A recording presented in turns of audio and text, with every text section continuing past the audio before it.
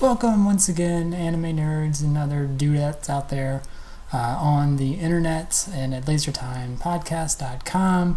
It's a brand new weekend, which means a brand new anime streaming showcase. So we're going to look at one of my more recent favorite series of this decade, and that's Tatsunoko Productions' Ping Pong the Animation. So let's get started, shall we? Tatsunoko Production has a long-running history in the anime industry. They were innovators, and they were likely a nostalgic factor for many older anime viewers in the 80s and the 90s with shows like Macross and Gatchaman. Those shows were essentially the start of the US anime boom in the 80s and 90s due to licensors getting the properties, then repurposing and editing them to appeal to US audiences. The ethics or issues with those are for another time. Tatsunoko, despite a lot of prominence many decades ago, they're certainly a resilient animation studio, still continuously putting out series annually. For me personally, most of their productions are either a mammoth, striking hit or a colossal, substandard miss. In 2014, Tatsunoko claimed a place in the former category with a director Masaaki Yuasa's Ping Pong the Animation. Adapted from a 1997 manga by Taiyo Matsumoto, Ping Pong tells the interweaving story of several ping pong players from Japan and one who's been kicked off his Chinese team and is transferred to a Japanese school to redeem himself. Makoto/Smile is the no-nonsense player, while his lifetime rival Yutaka/Pickle is the carefree but all-around cocky player. Both are a part of the Katase team. Meanwhile, we have Ryuichi/Dragon is the dominant force that leads the Kaiyo Academy, and then you have Kong/China, who is the Sujito Academy transfer student set to redeem himself while playing in Japan before he can return home. It's a rich, diverse cast, with the elders and coaches rounding out the rest to help keep the cocky youngsters in line. Ping Pong truly stands out in its character's approach, development, its growth, and as I often consider it, Ping Pong is an allegorical Game of Thrones. Now, unlike Game of Thrones, Ping Pong has no central protagonist or antagonist, but you will like and hate all of the characters for various reasons. I also understand that Ping Pong will never have the reception that Game of Thrones has, nor will it reach the same level, but I feel it's an apt observation. It's completely arguable if the show's as good as Game of Thrones, though, which goes without saying, and that's not what I'm here to dispute.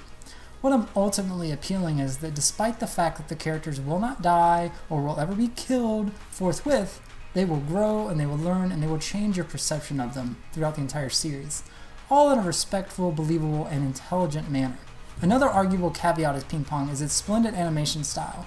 Using the avant-garde, unique, almost rotoscoped look that few series do anymore these days, Ping Pong sets itself apart with rough but fluid style. Players move a little jaggedly, but the animations still come off as believable and help maintain the illusion of a realistic presentation. There are no over-the-top motions or action ever implemented, just real action being transformed into beautiful art. Art director Kevin Emmerich and key animation director Shinjai Ohira truly helps present Ping Pong in a light that immediately sets itself apart from nearly anything else you'll be watching. The team at Tatsunoko isn't new to the exaggerated realism, as they've done it previously, albeit in much smaller increments. In their 2013 series, Yozakura Quartet Hanayo Uta, as well as Studio X, who also did a very similar, although more heavily rotoscoped style for their 2013 Aku no Hana adaptation of the manga of the same name. Now, I'm a fan of both of these series, but it's a very special style. It's a style that benefits from the less is more motto, but of course none of this praise of the animation matters if the story and the plot are lackluster and are not worth stomaching. Luckily, Ping Pong is one of the best slice-of-life/sports anime I've ever seen, but it's confession time. I have only seen a handful of sport anime or slice-of-life anime, but the ones I prefer are more along the lines of Ping Pong than any other severely exaggerated iterations out there. Series like Giant Killing and the previously reviewed Haikyuu tend to be more the speed of Ping Pong than anything else. Meticulous, well-approached matches, and a vital attention is paid to, just like in Ping Pong. Most of the matches aren't straightforward as you would imagine, however. The matches are more internal conversations, monologues, and soliloquies than outright shown.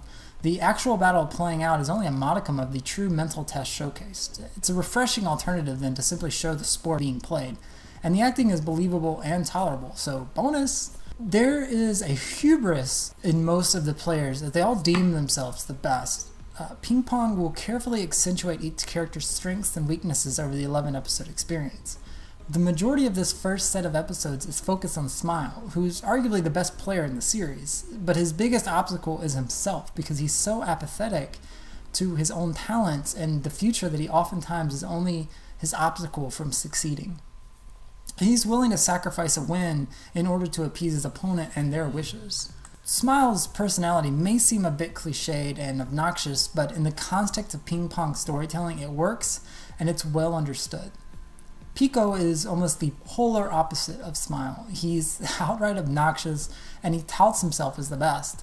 And his series of episodes show that his touting isn't what's going to win him games. He needs to actually improve himself as a character and as a person. And Dragon and Kong definitely have their received character development too. It's actually quite ingenious how the tales sort of interweave and are told at the same time without being overbearing or shoved down our throats, sort of like a Tarantino picture. Ping Pong has some of the best pacing I've ever seen. There's rarely a dull moment throughout the entire series, and it's always moving to its climax. Obviously, if the review wasn't enough, Ping Pong the animation is one of my favorite series ever. It has a great story, great characters. There's not a single moment where I wasn't hooked and was distracted to watch something else or to look at something else while watching Ping Pong. I was always focused on screen at what was happening, and there's something special about the animation style. If you're unfamiliar with rotoscoping, quickly Google it. You'll see that it was something that a lot of Disney animators used. It's tracing over real life to animate a more fluid, almost liquid-esque style, making it look a little bit more realistic. It's an interesting subject. And it's super expensive, so it's usually why it's very rare to see most days. Masaaki Yuasa is one of my favorite directors that I need to spend more time with a lot of his works. He just has this, I don't know how to describe it. He has this view and he has this direction and this ability to tell a story and to create this world that is always entrancing. Kaiba is another one of the shows that he's worked on. It's one of those that completely slipped under the radar.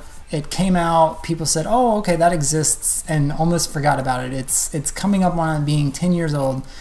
If you can find it, I would absolutely recommend it. It's a thrill ride. It is probably unlike something you've never seen. It's got that unique Yuasa style. It's got that unique art palette and art style to it. It's tremendous. It's a terrific show. But Ping Pong, seriously, I spent a weekend with it. It's 11 episodes, so it's not a huge time investment, and it's so good. Even if you don't like sports, if you just sort of like characters, if you like character-driven stuff, you like character-driven dramas and semi-comedies, slice-of-life stuff, Ping Pong is a terrific show, and I think it'll be a great show to spend a weekend with. I cannot recommend it enough. It's just top tier for me. It's always up at the top. So that's it. That's this week's episode of Anime Streaming Showcase. As always, thank you so much for joining. Leave comments and likes and all that stuff. You know the drill. You've seen enough YouTube videos. You've seen the internet at this point. You know what we're asking for. Check out Laser Time Podcast. That's where the text-based composite of this is. You can leave a comment there, but I will always thank them. They are incredible for allowing me the outlet to produce this stuff that comes out of my brain and out of my dumbass mouth to share with you dummies out there, and I say that in such a loving way. Mwah. I'm gonna wrap this up because I want to go watch more anime so I can create more stuff like this for you guys. So I'm also probably going to hop into some Mass Effect Andromeda. I hope that doesn't date me too bad, because I don't know when I'm going to actually release this. Yeah, we'll see you next time on Anime Streaming Showcase.